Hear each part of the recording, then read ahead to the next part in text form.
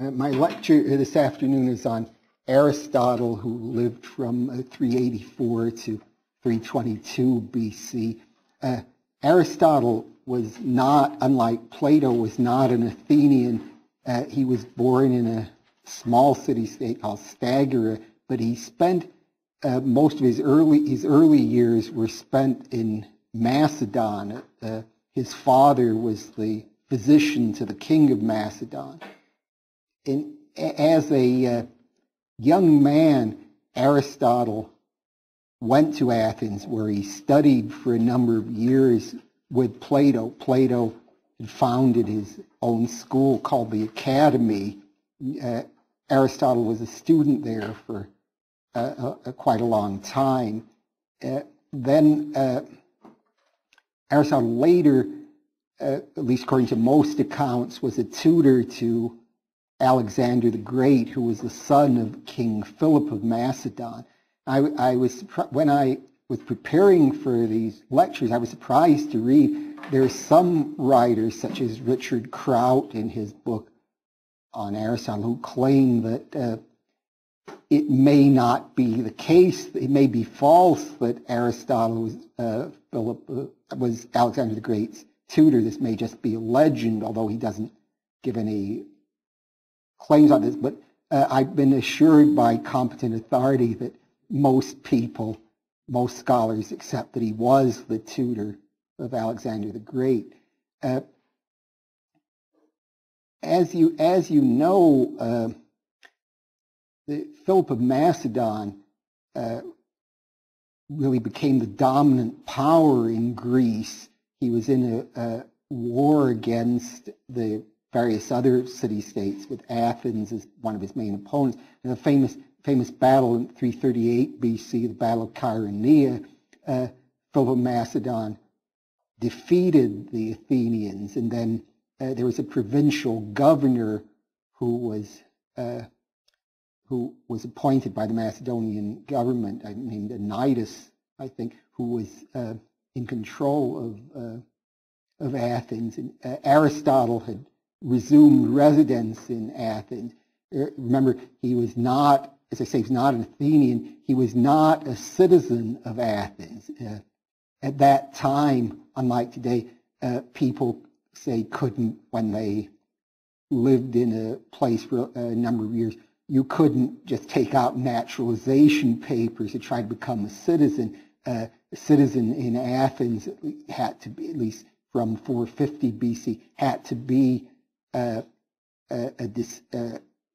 parents who were citizens. So Aristotle was a non-resident alien in Athens, and so-called metic, M-E-T-I-C. Put this down. Not to be confused with medic. That's a different word. Although the reason I mention that is, as you'll see, Aristotle had a good deal to say, when he was talking about the best form of government, or various forms of government, had a good deal to say about citizens and citizenship, but he himself was not a citizen of Athens, even though he spent a lot of time there. Then there was Philip of Macedon, meanwhile, was assassinated in 336 BC, and then eventually Alexander, his son Alexander, took over. But in the last years of Aristotle's residence in Athens, there was a revolt against the Macedonian government. There was an anti-Macedonian party headed by Demosthenes, the famous orator, famous speaker. And for a while, in his last years, Aristotle had to get out of Athens. He left the city. I think there's a story, he said he wanted to avoid having the city commit a crime against philosophy twice. So in his last years, he left Athens. Now, at the time he wrote, as I mentioned, Athens had lost to the Macedonians after the battle of Chaeronea. But even before that, Athens wasn't as powerful as it had been in the previous centuries. Like the number of citizens declined to about 30,000. At one time, they had over 60 to 70,000. Now they just had about 30,000. So they weren't the power they once were at the time Aristotle was writing, even before their loss to the Macedonians.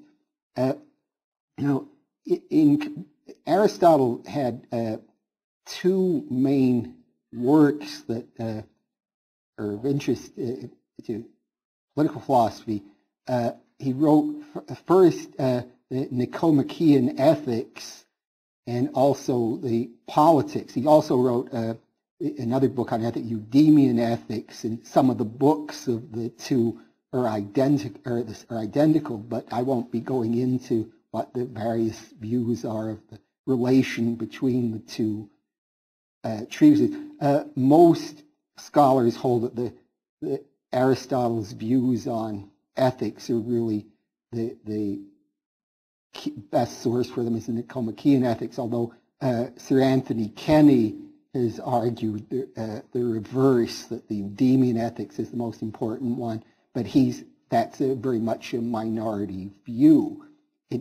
In the last book of the Nicomachean Ethics, Aristotle indicates that ethics is really part of another discipline called politics, or political science, that really, as I'll be explaining a bit later, the person, the individual, really can only lead the good life in a polis, in a city-state, and so this really makes politics the supreme science, not ethics, meaning ethics of individual living. And in the politics, he really takes up the themes of the ethics, explaining exactly what the nature of this supreme science is. I should say also, before I start on the main parts of Aristotle's arguments, there are various theories on how both the Nicomachean Ethics and Politics were composed. What we have now are currently lecture notes that are students have transmitted of what Aristotle said, but there are various views on stages that the books might have gone through, or how the book should be in these treatises should be arranged. The German philologist Werner Jaeger was one of the main people early in, say, writing in the 1920s and 30s, who argued there was a sort of stages in Aristotle's development, and he had very elaborate theories, say, on how Aristotle had composed his books and how the book should be arranged. But that's an issue I won't be going into. I'll just be taking the books as we have them. I remember when I was talking about Plato, I was mentioning he attached supreme importance to the philosophers knowing the form of the good. This was what entitled them to their ruling position in the Callipolis, the beautiful city of the Republic. But it wasn't clear in reading Plato what exactly the idea of the good was, or how we were supposed to know it. It was just people somehow, the philosophers after training it, had some contact with the idea. They grasped the idea. Plato has a famous metaphor where the people are in a cave and then some come out, or some are freed and turn around and they see the sunlight, but it isn't clear how what they actually saw, or how this, if you take the metaphor and try to spell it out, it isn't clear what's involved in this. In fact, one of Aristotle's criticisms of Plato, he made many criticisms of Plato, although he was Plato's student, he was by no means Plato's faithful disciple. One of his criticisms of Plato is that Plato often reasons by metaphor and analogy, and he doesn't specify exactly what he means. He doesn't spell out in propositions that we can analyze and argue about what his contentions are.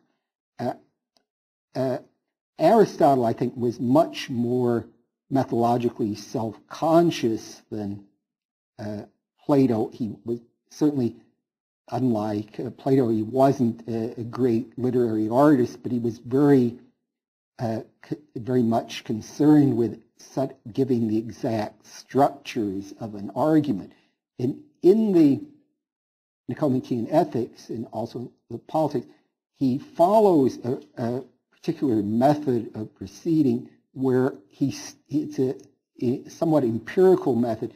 He starts with views that are commonly accepted or believed, and then he tries to first make these more systematic and ask questions about them and try to, not necessarily accepting everything that common belief holds, but he starts off from that basis. He says there's certain commonly accepted beliefs, and so we start from that, and we don't just start, say, just trying to think of things on our own and just say, well, we want to ask what's the best life, so we just come up with some idea of our own and then reason on that basis. We start with what's commonly accepted by, especially he says about ethics, what is accepted by well-brought-up people.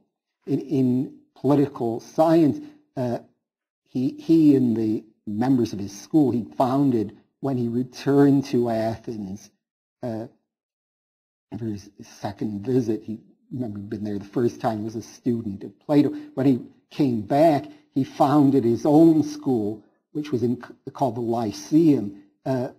Plato's school, the Academy, was still in operation. In fact, the Academy continued. It was the longest lived institution of education in antiquity. It lasted till it was closed by the Roman Emperor Justinian. But Plato had his own school called the Lyceum in competition with the Academy. So Aristotle and his students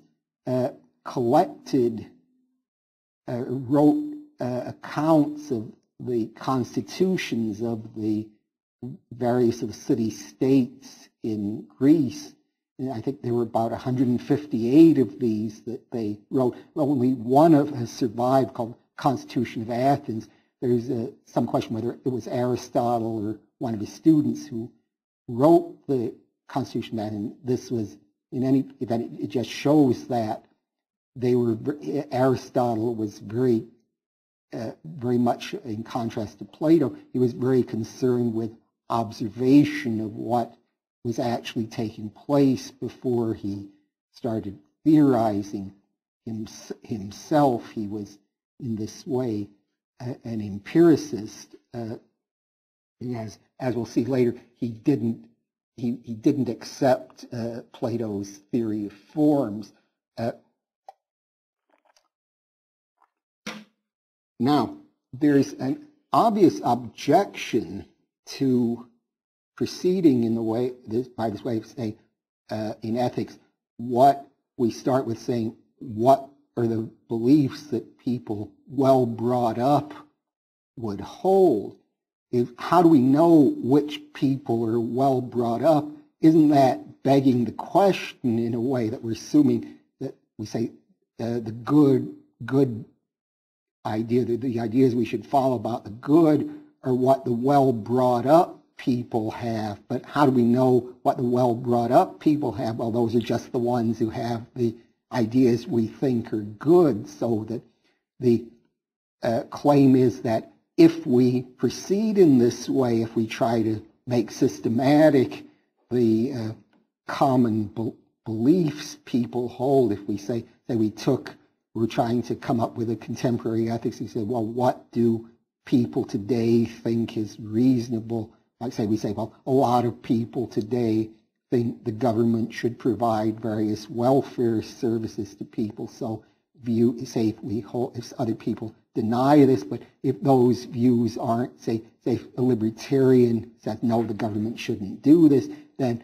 we say, well, the libertarian is in conflict with what the well-brought-up people say, so we can just cut that view out. We should say this is an obviously absurd view, so we can dismiss this. Now, there's some people who actually adopt that style of argument. I remember the Hillary Putnam, who was a very influential Harvard philosopher, was once wrote an essay where he commented in passing on libertarianism. He said, well, look, libertarianism, he has great respect for Robert Nozick, who was at that time a colleague of his, but he said, look, this is obviously a system we have to reject, because if libertarianism were correct, then we wouldn't have public education, and everybody knows we ought to have public education, so this shows that we can just reject the libertarian view out of hand. So we wonder, so the question would come up, is Aristotle involved in a similar failing? Not, of course, that he's discussing libertarianism, but is he saying something like, we want to figure out what the views are of the well-brought-up people, but he's just assuming that certain class of people who were educated Greeks of his time have the correct opinions. So he's systematizing the beliefs that people actually hold, but he's not coming up with any truth of his own.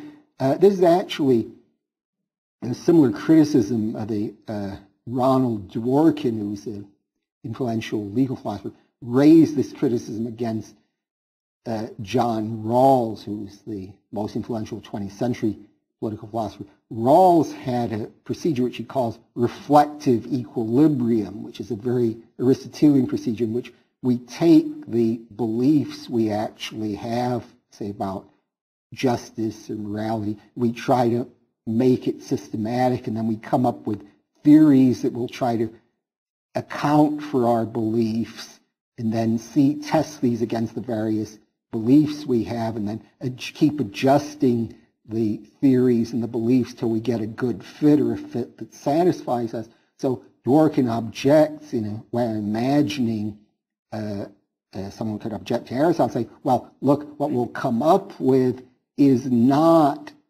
just a systematic account of beliefs we happen to hold, but we won't know. How do we know these beliefs give us truth in any sense? They'll just be telling us what we actually think is the case, but how we know they're true.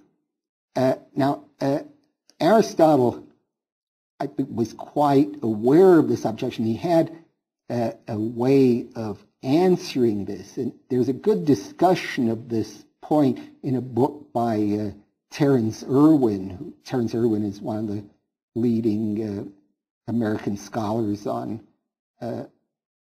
classical Greek philosophy. He has a very long book called Aristotle's First Principles, and he says Aristotle had, besides the procedure I've so far mentioned, where we try to systematize our common beliefs, and this he calls weak dialectic, Aristotle had a supplementary procedure called strong dialectic, where Aristotle tried to develop certain views just based on what he thought were correct metaphysical principles.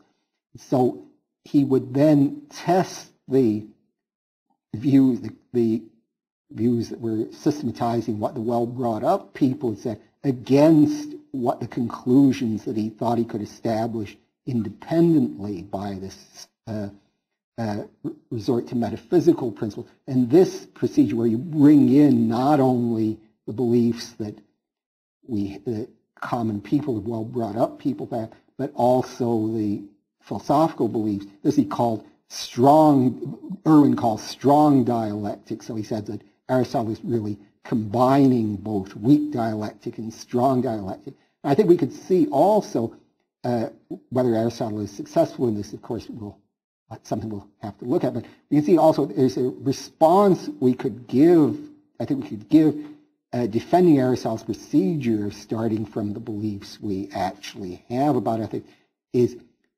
we can't really do anything else, we really have to start with the beliefs we actually have. If we reject these beliefs, that can only be because we find them somehow in conflict with other beliefs we have that we're prepared to stick with and think are more justifiable than the first belief. We can't wipe the slate clean, as it were, and just start with nothing at all. Then we would not be able to proceed anywhere. We really have no alternative to begin with the actual beliefs we have, unless I suppose one could say, well, somebody could just say, maybe we can't have any knowledge of morality, but we have beliefs about other things. I suppose if one could adopt that position, but that would be a rather nihilistic view. Would be not. So if we wanted to avoid that, if we claim we can have moral knowledge at all, we pretty much do have to start with our own beliefs. Now this, as I say, is in general Aristotle's method of proceeding, but now how did he actually carry this out in his work? Well, he says in the Nicomachean Ethics, he says, well, he starts with this argument. He said, he gives this argument, he said, whenever we act, whenever anybody does anything, there's an end or a goal that he's aiming at. Say, whatever you do, you have some purpose for what you're doing. Now, he says, well, suppose you ask, given you have this purpose, why did you do that? What is the purpose of that? What's the purpose of that? You could come up with some other end for that. You say, well, supposing I say I'm giving these lectures because I'm going to be getting some money in return for doing that, not that I could be motivated by so a mercenary motive, but just giving this hypothetically. All right, suppose I say, well, I'm going to get some money. Then I say, well, what do I want the money for? Then I could give various other things. Maybe I want to spend it on various other things. Then I say, well, what do I want them for? So Aristotle said, well, we can't just keep going back infinite series that way. We can't say, my end for acting is I'm doing A to get B, I'm doing B to get C, doing C to get D. We can't just keep going back in some infinite series, because then I won't really have any real reason to do anything. I would have a reason to do anything only if I had an end that didn't require any further justification in terms of another end. So Aristotle says there must be then some ultimate end at which people aim, and then he raised the question, what is that? Now, some people have objected, all sorts of people raise this objection, Robert Nozick is one of these, that this involves a logical fallacy. Let me put this down here. Suppose I say,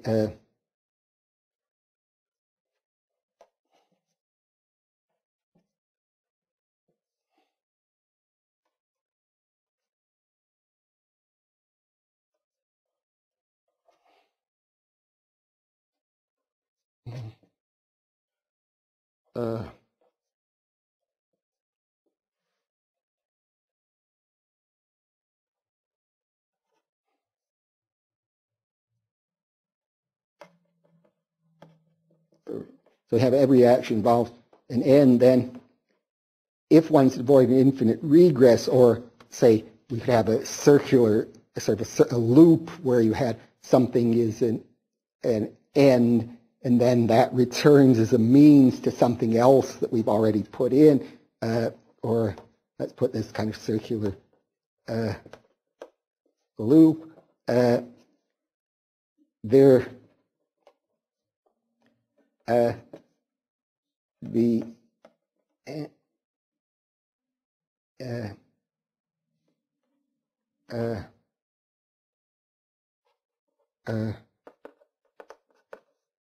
action how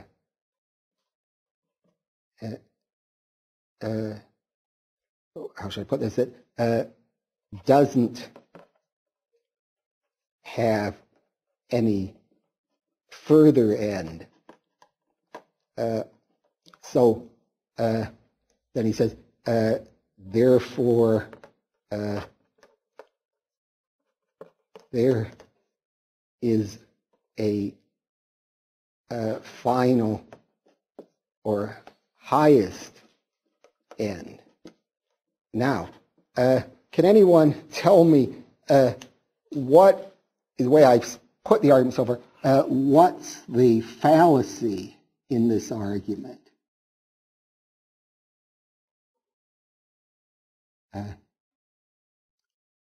Well, I can see, as you see, I probably, it's too obvious, apparently it's too obvious to require statement. The fallacy is, whether I'll be dealing in a minute whether Aristotle committed this, is supposing it's the case that you have to, for each action, you have to have an end that is not justified by some further end. So for each action, there's a stopping point to the series. Well, it doesn't follow from that there has to be a single end that you're always aiming for. It's just in each case where you have an action, there's some final end. But how do we know that all these final ends, why do they have to all be the same one? Maybe it's just people have there's a series, it just says that you have a series of chains in which there's a stopping point for each one, but why do they all have to stop at the same place? Perhaps you can see the fallacy a little more clearly if we say something like, we say, instead of saying every action has an end, suppose we just take a structurally similar statement. We say every person has a father, which is, I think, a true statement. Now then we instead of saying every action has an end, then we say, then we say, instead of saying there's some end that's the same, that's the goal of all action, we put in we substitute, we say someone is everybody's father. Just as we said, instead of saying every action has an end, we say every person has a father. And then we say, instead of saying there's some, then therefore there's some end that's the goal of all action, we say therefore someone is everyone's father. Well, that doesn't follow at all. In fact, that's a false proposition. Everyone has a father, but it doesn't follow that some particular person is everybody's father. That would, I think, seems like an unlikely hypothesis. At least similarly, the claim is Aristotle has made a simple fallacy here. He's thinking that because you have to terminate every chain of actions to be rational in some final end, there's a single final end that holds for all action. But I don't think really Aristotle was guilty of this fallacy. I think Jennifer Whiting, if I'm not mistaken, has a good article on this. What Aristotle was really suggesting, I think what he would say in response to this, we said, what if there are all sorts of different final ends that people have? He'd say, well, then you just have to, the question could then be raised, how do these various final ends relate to each other if they're just kind of they're just kind of in some kind of haphazard order? This is really not a rational way of proceeding, that if we have claimed that there are multiple ends without any further questions to be asked about, we should kind of arrange these systematically in some way, and this is what would give us our notion of the good. We would want to know how are these various ends to be related. So Now, if then, in some sense, we're aiming at the good that doesn't, an end that doesn't require any justification in terms of further ends, then the question comes up, well, can we say anything about this? How do we know what that end is? And here is where Aristotle resorts to his general philosophy, engages in what I called earlier, following Terence Irwin's, strong dialectic. Aristotle has the view in metaphysics that every substance, a substance is a sort of the independent thing that exists. Something can be the subject of predicates. Every substance has an essence or nature. What are, say, if I say, what is the essence of an oak tree? It would be sort of what is the structure of the tree? What are the essential properties of the tree? There's something that they say the tree would just have contingently, but there's something that constitutes, say, an oak tree as an oak tree. What are the characteristics such that without these characteristics it wouldn't be a tree, an oak tree at all?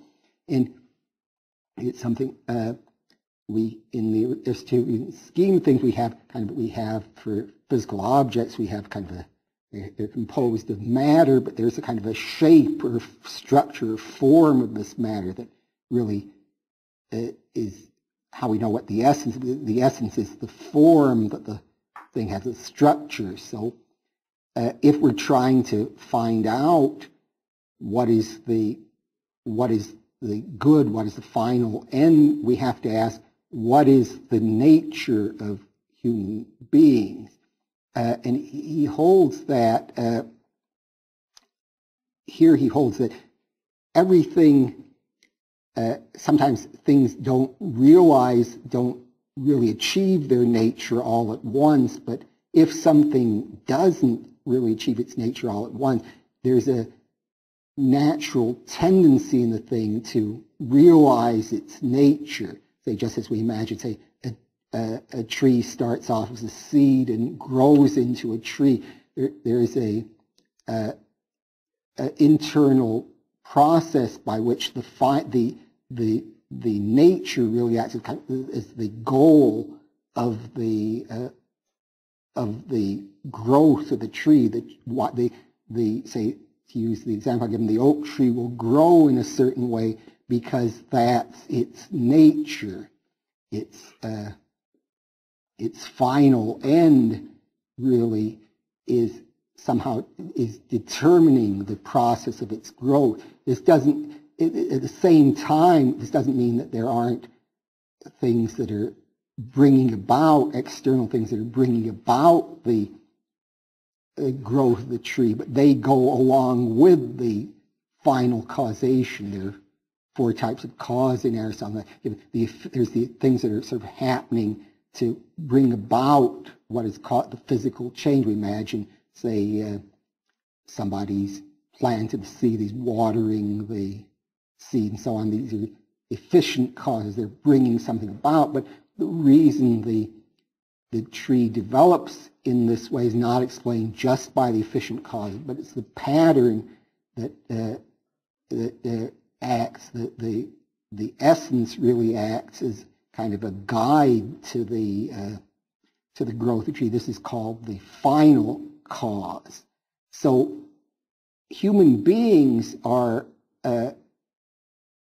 distinct from both physical inanimate matter and also animals, non-human animals, in that human beings have free choice.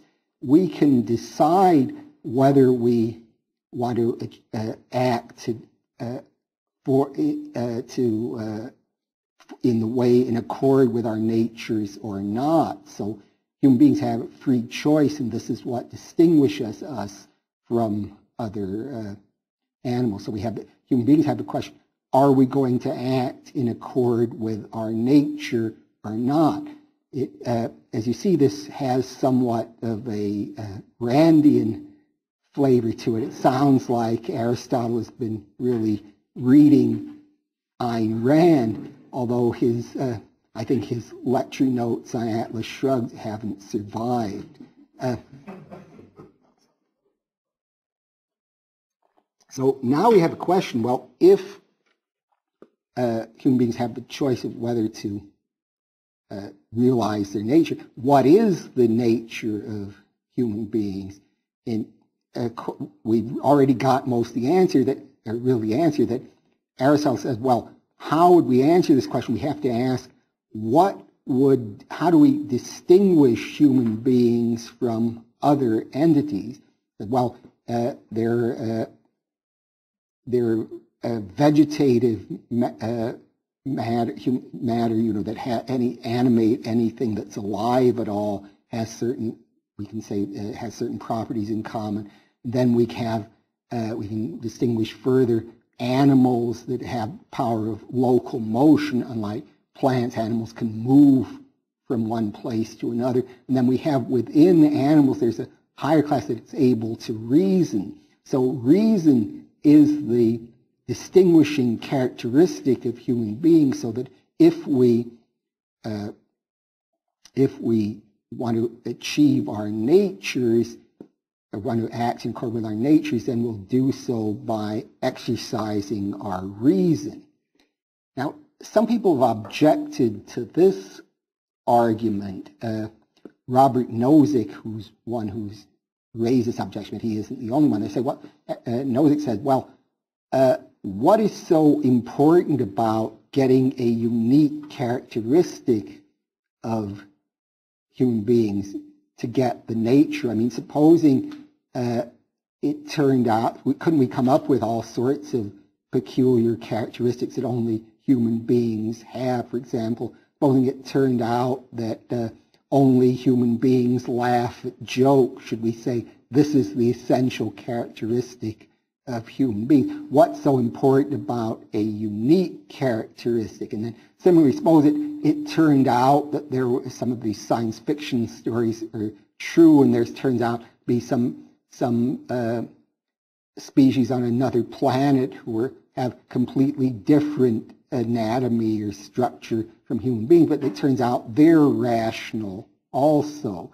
Does this mean that rationality is no longer gives the essence of human beings just because it turns out there's some other species that's also rational?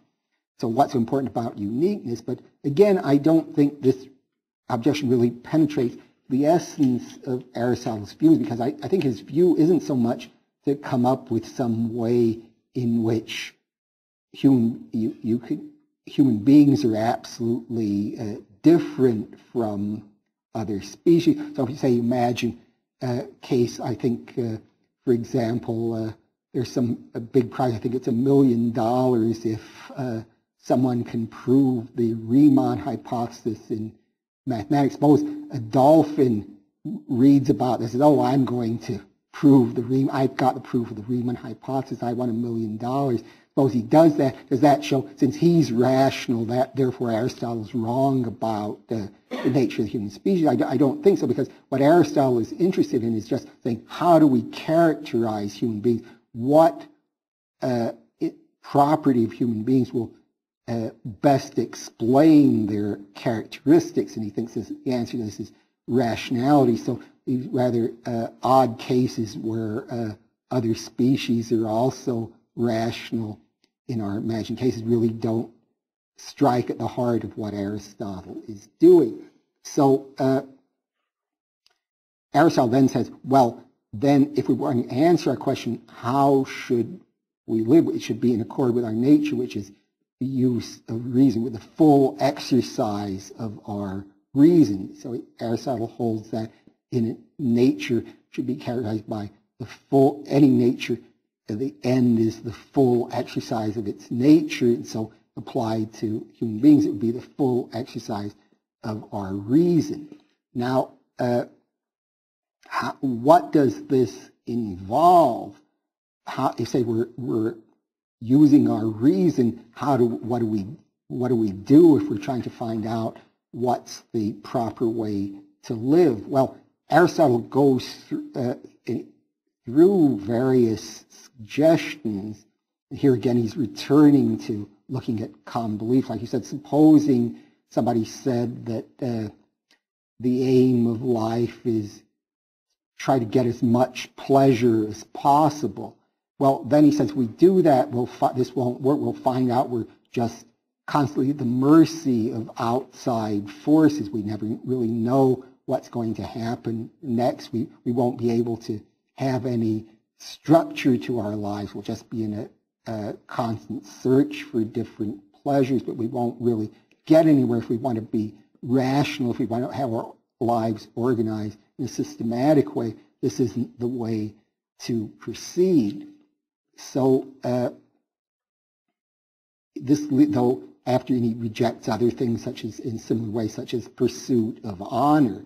So what then is, supposing we reject all these false ideas, what do we actually come up with is the correct idea? How should we live rationally? Well, one way things follow is kind of a reflexive procedure. One way is we think rationally about just this very question, how to live rationally, and other questions. So it's somewhat we're thinking somewhat reflexively. We're using our reason. We're trying to take what we think are whatever the ends are that we have, and kind of arrange them in a systematic way.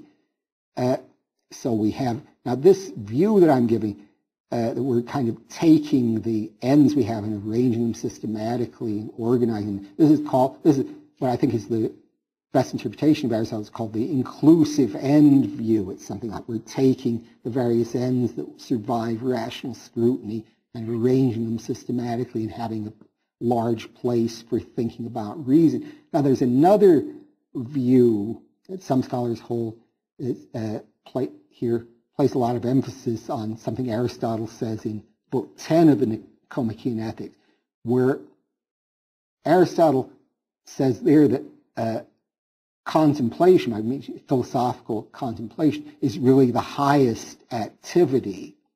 So it seems, according to this view, what Aristotle is really saying is that the supreme life is the life spent doing philosophy. This would be a life only very few people can achieve. So in this way, if you took him to be saying that, he'd be kind of going back in a way to the view that Plato expressed in the Republic, where it's the guardians, the philosophers are the only ones who really have wisdom. Everybody else really doesn't matter much. But if you adopt this inclusive end view, it doesn't have that drastic consequence. You would just say contemplation is extremely important, but there are other things that are part of a good life also, including political activity.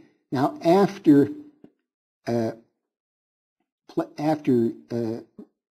he mentions that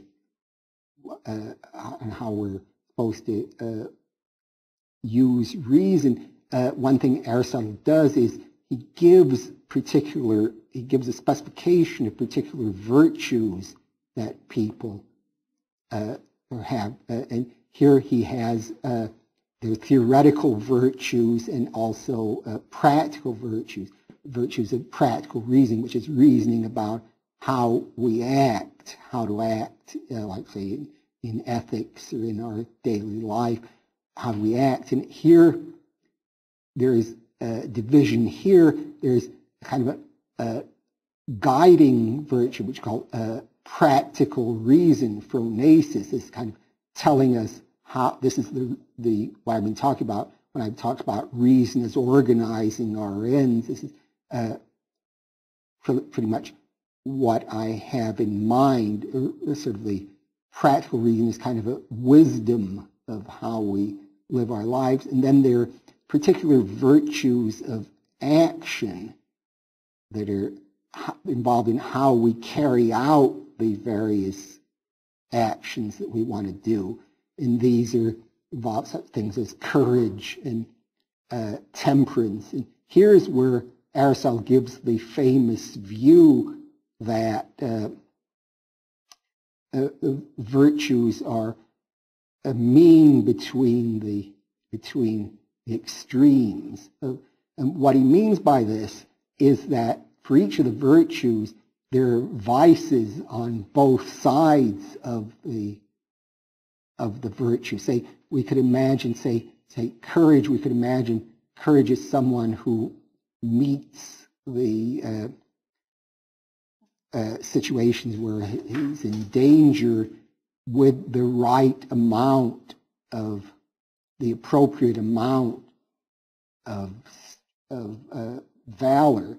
We could imagine somebody, supposing someone, we could have a vice of excess, someone, let's say, let's imagine something like a penny rolls into the street and somebody rushes out into moving traffic to get it back. We could say, well, this person is very rash because he's risking his own life.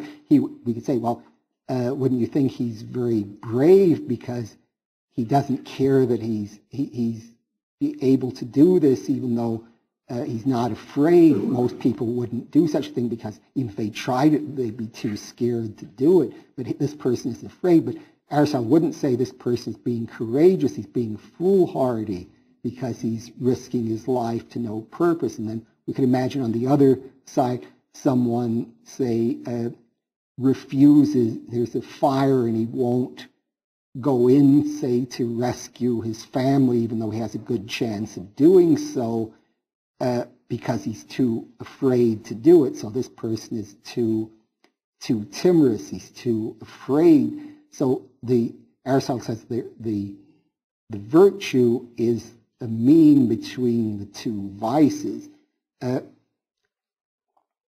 Now, there's one point about courage. I think perhaps one could raise an objection to what Aristotle says here, is that supposing someone always correctly judged that situations were too dangerous to be worth risking his life. There are various, say, imagine he's a soldier in battle and he always correctly judges that it's best to retreat. It seems like it would be odd to say that such a person would be using good judgment, but it would seem to be odd to say he's courageous. But perhaps Aristotle could just respond to that by saying, well, then we would have to ask, how would the person have acted in cases where his life or his other value were at stake? How would he have acted in those cases? So perhaps we would have to bring in the counterfactual here to answer this. But I just give that as kind of a sideline, that perhaps there's an objection there that someone who always thought prudence the better part of valor and always acted prudently and avoided risk could still count as courageous on Aristotle's definition. Now, one thing before I turn from this topic that I think is an important mistake to avoid is when Aristotle says that the virtue is a mean between two vices, he doesn't mean by this that a virtuous person will always act in a half-hearted way, will never exert himself to the full. You say, let's say someone is extremely enthusiastic about his work. He pours everything he has into a project. This would not be acting in an un-Aristotelian way. It isn't that you're not supposed to give your all-out effort. It's just the mean is just that there for each virtue we can identify two vices, one on each side of it. It isn't how much you're supposed to exert yourself. You're only supposed to exert yourself to a limited extent. That isn't what Aristotle is saying. I should say there's an exception to the Aristotle's principle that every virtue is a mean between two vices. He thinks that justice isn't a mean between two vices. This point, this Aristotelian point, led to a famous incident in American political history. Some of you may be old enough to remember this.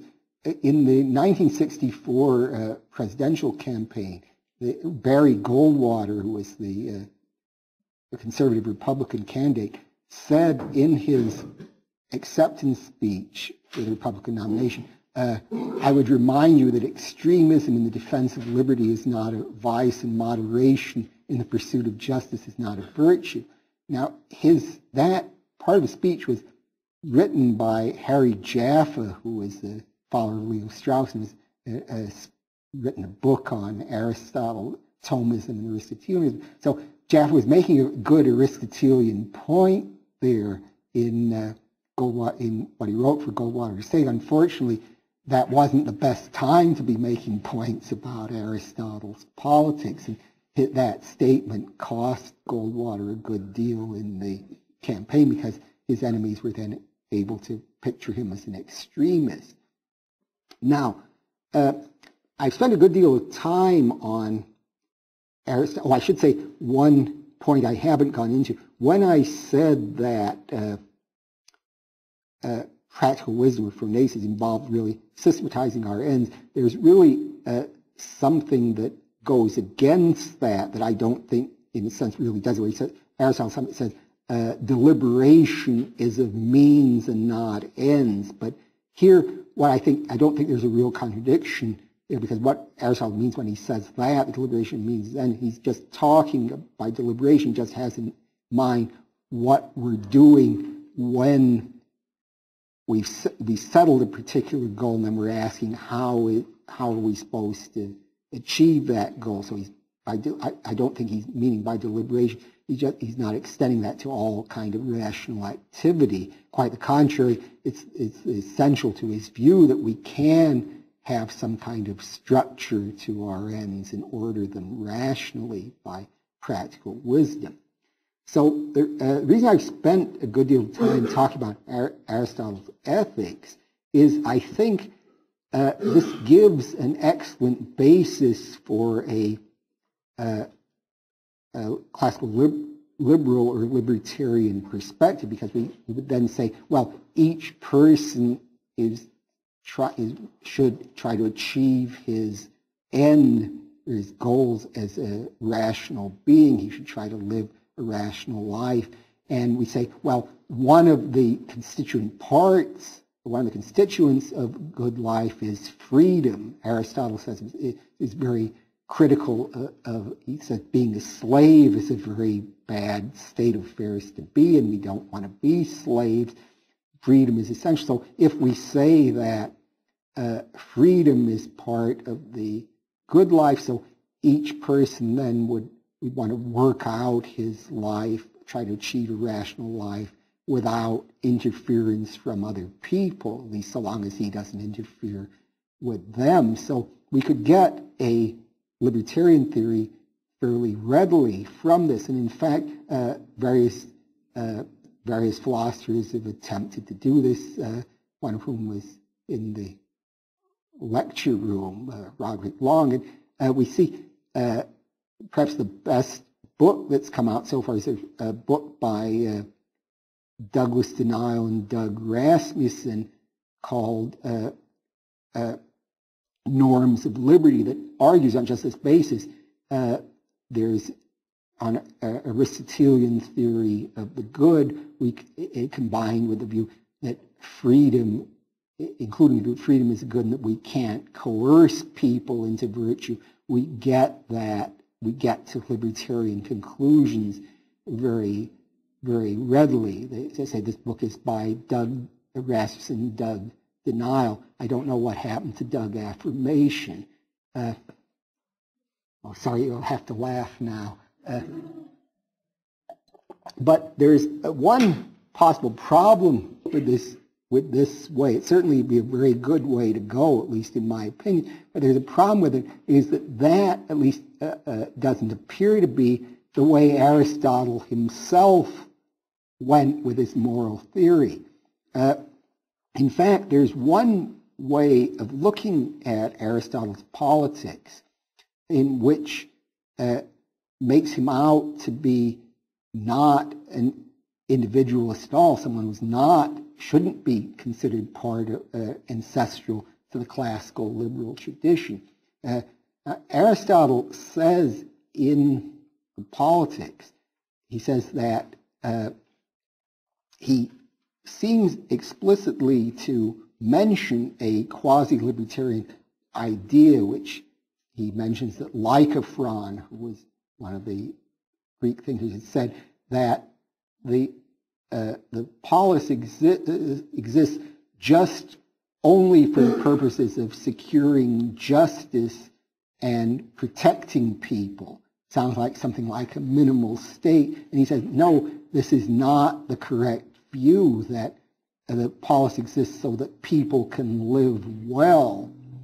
And further, he says that the polis is prior to the individual. So he says that individuals are parts of the polis, and he compares this, say, to it saying that the hand is part of the human body. He says if the hand is detached from the body, then it isn't a hand anymore. It's just something that's just kind of some bones and flesh, but it isn't really part of, you can't really call it a hand unless it's a constituent part of the human body.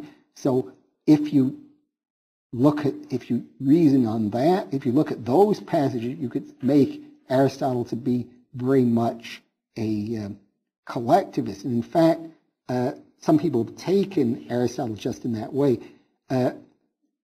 There's a famous book that was published in 1945 or so by Karl Popper called The Open Society and Its Enemies. And the first volume of this is a massive attack on Plato.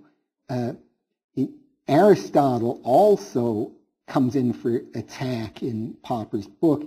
And Popper particularly doesn't like Aristotle's notion of essences. He says something like, if you believe in fixed essences or things, is somehow totalitarian. People think they're fixed natures thing. This isn't such as, perhaps it's not as odd a view as it sounds. At first, it's a bit like the view I mentioned in the first lecture, that if you think there's an objective truth in morality, then this will lead to totalitarianism or statism, and that the people who know the truth will want to impose it on other people. So Popper holds that Aristotle had this kind of organic or collectivist view of things, and he mentions that in support of his view, he mentions that two great 19th century historians of Greek philosophy, the German writer Edward Seller, I'll put him down,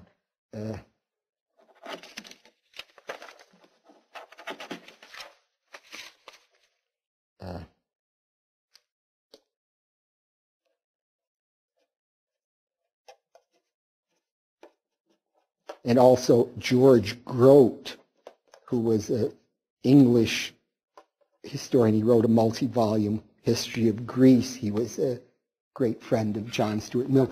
They held that Aristotle's Politics was really very close in structure and views to Plato's Laws, which, as we've seen, is not a very libertarian book. So on this view, then, Aristotle might have a promising ethics for libertarianism, classical liberalism, but his own politics were completely the other way. He was a collectivist.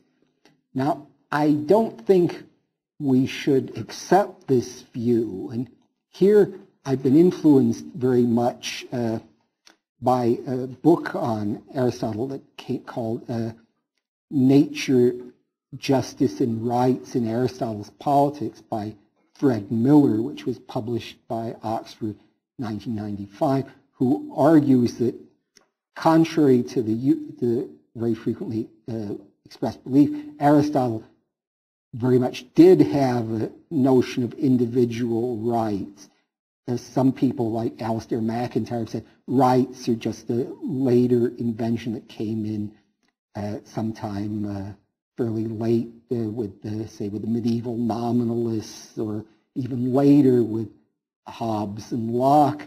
We don't have, it would make no sense to talk about rights in antiquity, but Miller says he was an extremely good Greek scholar, that no, Aristotle did have a notion of rights. Now, unfortunately, Miller's views haven't been accepted by most scholars, but I think he makes a very good case for it. I should mention also there is an additional article that supports Miller and argues that he hasn't gone far enough in ascribing individualist views to Aristotle. This is by Roderick Long. It's called Aristotle's Conception of Freedom, which came out in Review of Metaphysics, I think, June 1996, if I'm not mistaken. Pages 775 to 802. Don't check that, please. So, why should we accept this particular view of Aristotle that says he was sympathetic to individuals, aside from the reason it's convenient for our own purposes to do so? Well, one reason is we can get just from what I've said already.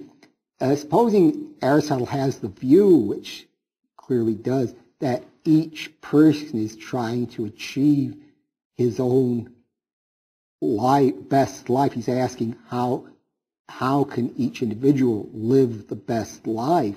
Well, it really wouldn't make sense then to say the individual should completely subordinate himself to the polis and then possibly have to be in a situation where his own life is just completely a tool of whoever is in power. Say he might have to give up his own good life because this would maximize what the good life for other people or the good life for the majority of people. How could Aristotle possibly hold both this particular view of ethics, that individuals should try to achieve their own best life, and also hold that individuals are subordinate to the polis, or just constituent parts of the polis? And so how could you have both views at the same time? Now, what Fred Miller has done is to look exactly what Aristotle says. What does he mean when he says that individuals are parts of the polis?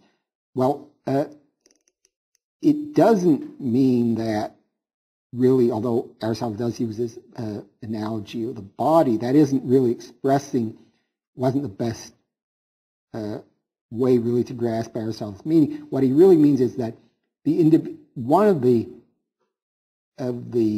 goods we need for a good life, there are certain kinds of goods that Aristotle, they're called external goods. In order to lead a good life, we need not just certain qualities that we have internally, like rationality. We need external goods also. We need a certain amount of wealth.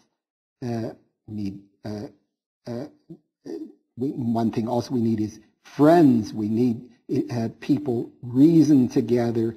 They require companionship. We don't just think as individuals in isolation. We require other people. A friend is what he calls a second self. So we need a larger community than just individuals in which to lead a good life. Aristotle he says polis really is the complete community. We have stages we could imagine going through. We have individuals and families, then combinations of households into villages. But we have to have a larger association in order to lead a good life, because this is what's needed for so we could reason together and have political friendship. The political friendships aren't as close as say, individual friends. A political friend wouldn't be a second self, but still we need to have these friendships as well as family, or our families and households.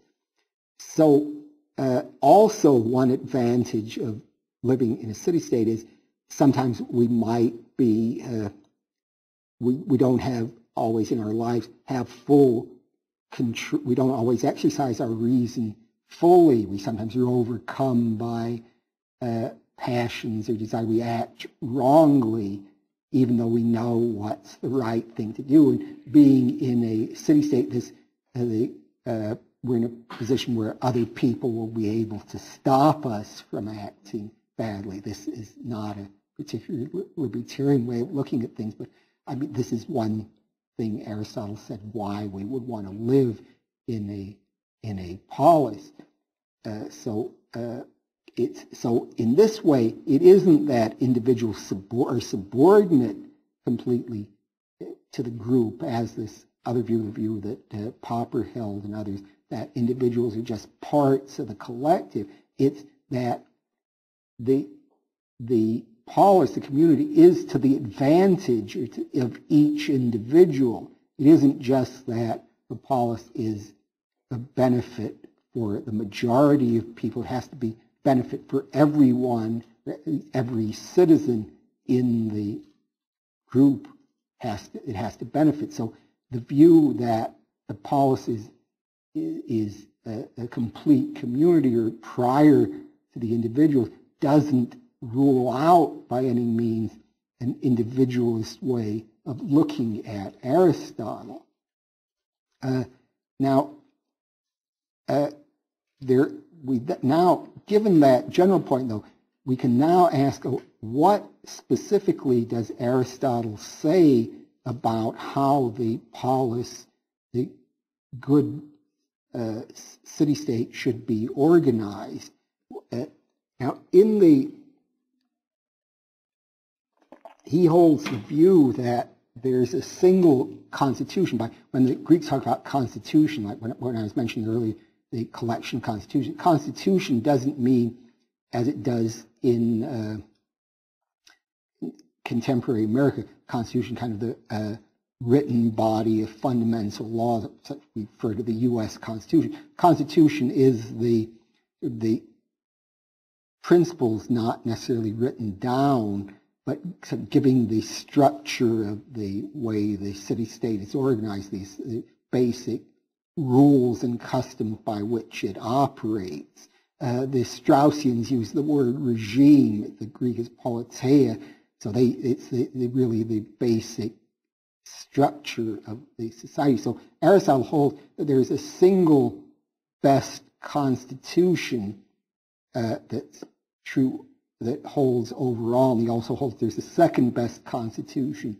But he doesn't confine politics to discussing what the best constitution is. He also says, he just classifies all sorts of other constitutions, and he asks what would be the best constitution given certain assumptions, and then what is the best constitution we have reasonable hopes of adopting. He has all sorts of questions that he raises, but I won't be going into the details of those. But to see what he means by best constitution, he has a basic way of classifying constitutions. He first we divide constitutions, governments, into two classes. Ones that aim at the good of everyone in the city-state, and then ones that don't. Ones in which they're just aiming at the good of some interest group within these. And the first group are the good constitution, the others are the bad ones. So the good constitution, the one in which are to the benefit of all the citizens in them. And here there are three good types. There's kingship, aristocracy, and polity. a kingship is ruled by the one or the best, an aristocracy ruled by a group of the best, and polity is ruled by a larger group. It's similar in a way to democracy, but democracy is bad, in the bad side, because according to Aristotle, democracy is a system in which is run for the benefit of the poor people in the society, the large class of poor people, not for the society as a whole, the city-state as a whole. So the bad groups are corresponding to the three mentioned. You have tyranny, oligarchy, and democracy. These are the bad ones. In considering the good ones, there's a tie for first. Kingship is, supposing we had a system where there's a single person who's superior in virtue and knowledge to everybody else, then Aristotle holds that person should rule. That would be the best state of affairs. But that's something that's extremely unlikely to be realized, that a single person was the best overall. So really the best possible system is one where all the citizens, or at least are virtuous, and they rule in turn over each other. Say some people hold office at one time, then others at another time. This is sort of an aristocracy, but it really consists of all the citizens in the city-state. Aristotle holds, there's a basic principle he holds when he's trying to explain what the best system is, which Fred Miller has called the principle of rulership. And Aristotle holds that no one should be, in any circumstances, should be ruled by anyone inferior in moral merit to himself, and he should only be ruled by someone who's equal in moral merit to himself if this is based on a system of rotation, so that the equals would sometimes be ruling over each other, but no one would be in a permanently inferior position. So this is one of the extension of when Aristotle talks about justice, he has what he calls particular justice. General justice just means that lawfulness, but a particular justice is distribution of honors or other good things, and he holds that distribution of honors should always be in accord with the virtue of the people involved. So this view of political rule is somewhat like his view of particular justice. He says you should never have rule by someone who's inferior in virtue. Always the superiors in virtue should rule.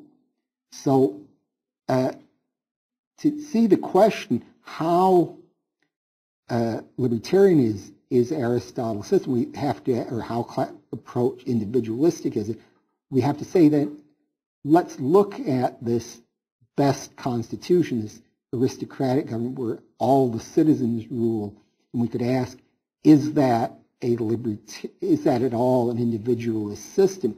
Well, it has the individualist element in it, that really everyone, all the citizens are ruling. So in a way, it's strange to call it aristocracy and contrast it with polity, because there are more citizens, a greater proportion of the citizens are ruling in aristocracy. All the citizens are ruling than in the polity, which is kind of the good democracy, which is majority ruled by the majority. Here, everybody is ruling, not just a particular class of people. In the polity, it's really middle class, especially stressing a certain military class that's the dominant ruling element. But in aristocracy, it's all the citizens are ruling. So, however, the society has some decidedly non-libertarian aspects to it. For example, Aristotle doesn't hold that, as Denial and Rasmussen and 20th century libertarian Aristotelians hold, that individuals can only develop habits of virtue if they're not coerced. He favors public education in which habits of virtue are inculcated by the government. He doesn't leave it up to the parents or families to develop virtue, and people have to have common meals. There are also regulations on governing reproduction. For example, deformed babies have to be exposed. Now, if abortion though is allowed only, I think abortion is allowed only though because Aristotle doesn't think that only to the extent that the child the fetus isn't considered alive, isn't considered fully conscious or alive. Once it has, it could be considered at all rational. It would have certain individual rights, but so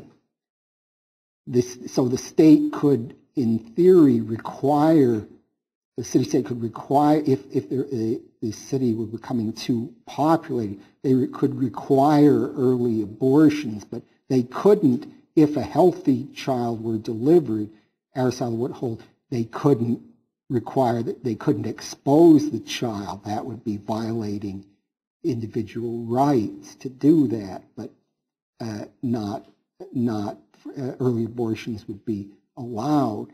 Now, perhaps the most serious, though, non-libertarian aspect of a society is we come to a notorious past part of the politics where Aristotle says that some men are slaves by nature.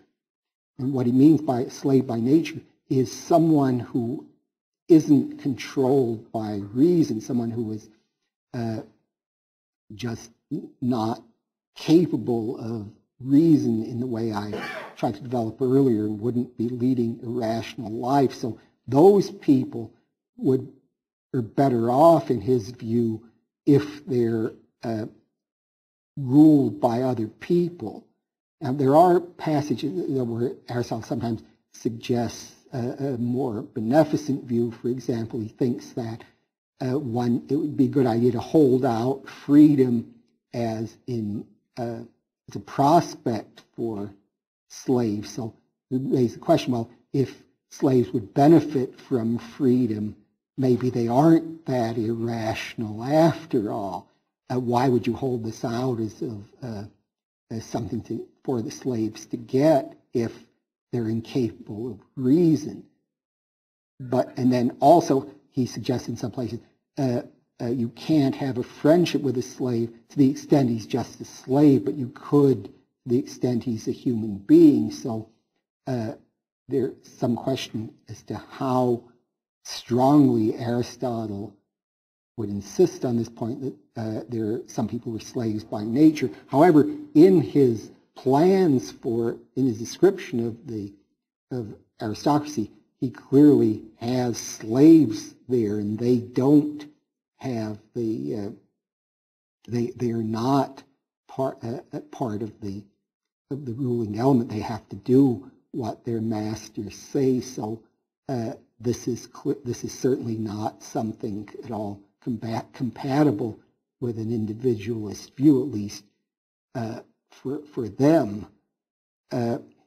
Now, there's a Straussian view.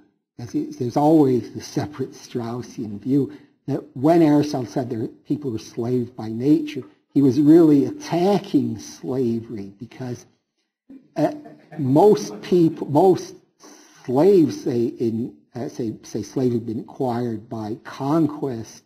Say one polis would defeat another, and then they sell the inhabitants into slavery. They wouldn't be inferior, incapable of being dominated by reason.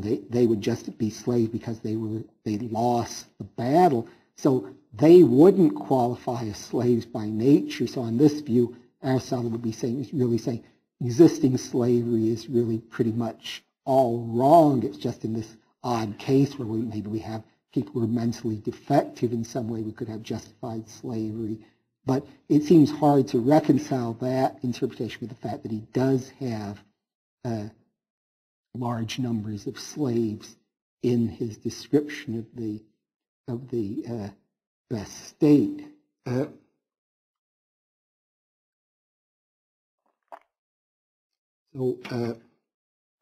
me see. So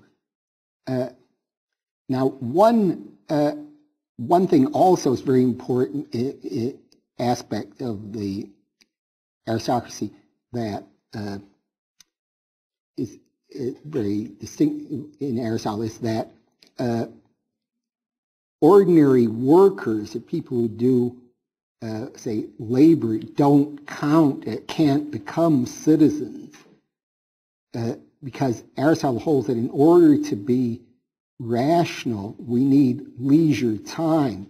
Say, if I didn't have any leisure time, I wouldn't be able to think about philosophy. I wouldn't be able to contemplate or even do. I wouldn't be able to consider what's the best life to lead if I had to work, say, in one of the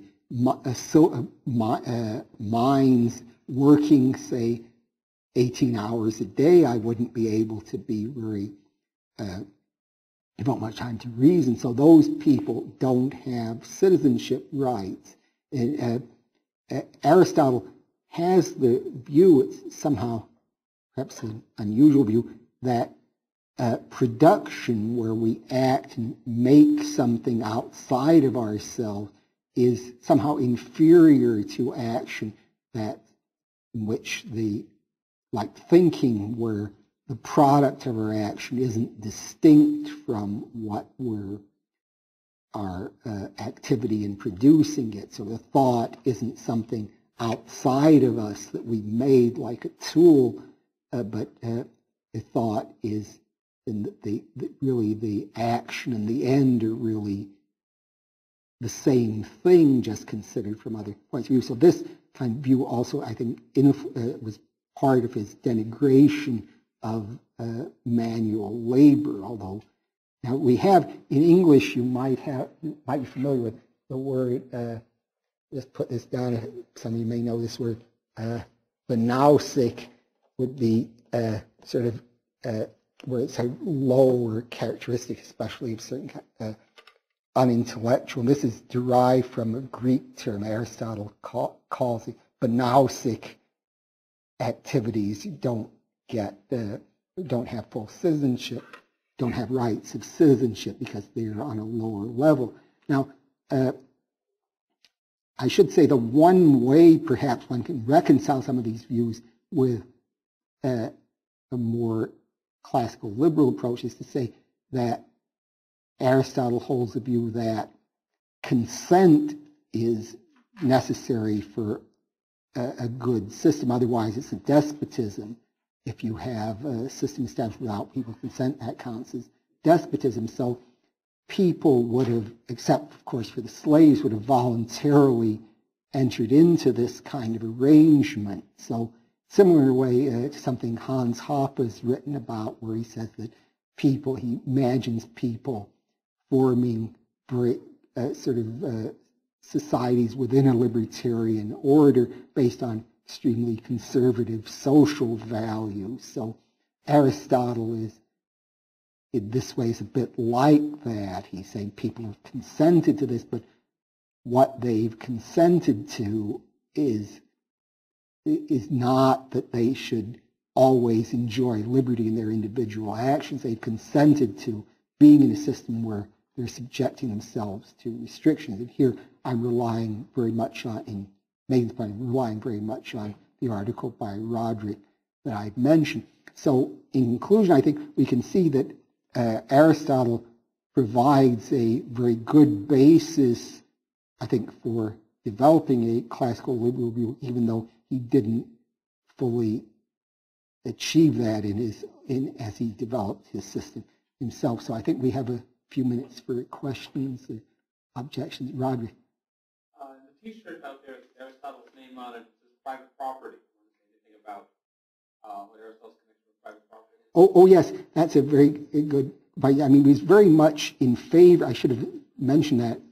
He was very much in favor of private property. In Book 2 of the Politics, he gives extremely negative on Plato's proposals in the Republic of having communal property for the guardian. He says one reason each individual is entitled to property because each individual has properly some self-love, and each individual wants to have property in which he can express himself. So people wanted property for that reason. Also, people need property in order to live. And there's a third motive that people need to be in order to display the virtue of generosity.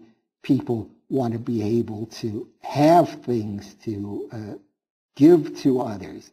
People, if say we had communal property, you couldn't be generous because how could you give something that you have to somebody else because you wouldn't have anything to give? Now, Terence Irwin, who I think is not very sympathetic to individualism and capitalism. In fact, he wrote in the Times Literary Supplement, he wrote an extremely negative review of Fred Miller's book, really suggesting that Fred Miller was a political propagandist for libertarianism. In fact, which was odd because Irwin had been a participant in conferences at the Social Philosophy and Policy Center that Fred Miller was one of the people who run that. So it was apparently all right for him to accept money from them, but not then that didn't stop him from calling Fred Miller propagandist. But Irwin said, well,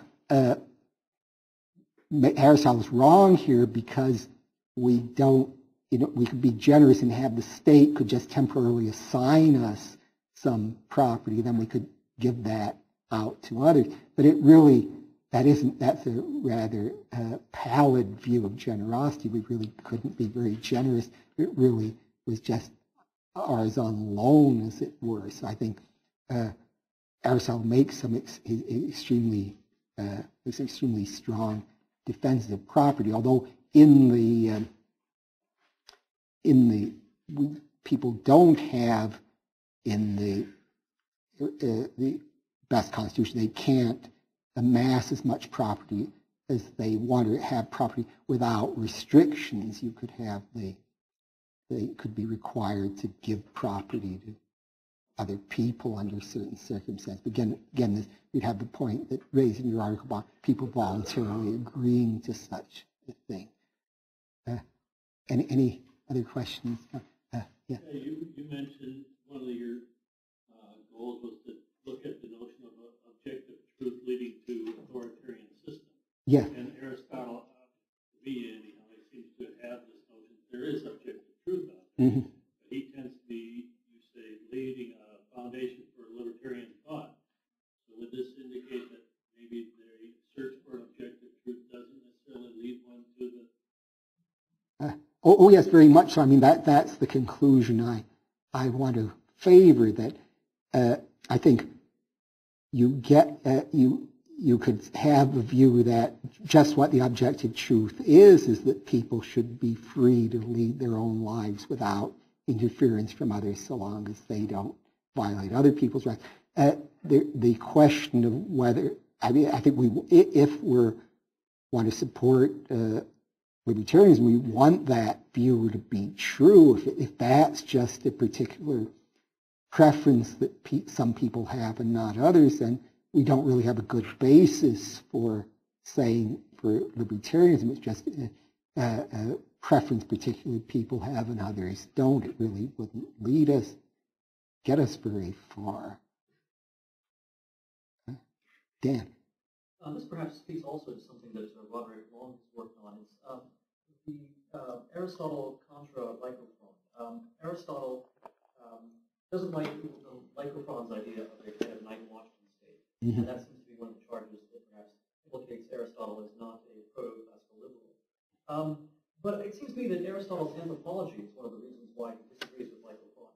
It's not simply that a night watchman state isn't status enough for Aristotle, but rather that Aristotle sees the purpose of a human community, Paulus not just as a political unit, but also as a social unit, socio-political unit, as being the furtherance of these other goals. So Lycopron is basically, he's not going far enough back. Aristotle says, there's more than just security, obviously, that a person wants. Even a night watchman state ultimately has another purpose behind it, and that purpose, the reason that people come together and form a community as well as a political organ, is for these other higher goods that Aristotle talks about, the virtues and flourishing life. I know that I think Roderick Long has said that he sees the polis as a really being just the coercive and political element, and maybe that's something that we could get a discussion there. Is the polis, do you think, a purely political thing, or is it also a kind of a social political blend? Oh, yes, I see. I've neglected it. I was supposed to repeat the questions, which I didn't. And the question was on involved Aristotle's criticism of Lycophron, that where he seems to be rejecting Lycophron's minimal state views.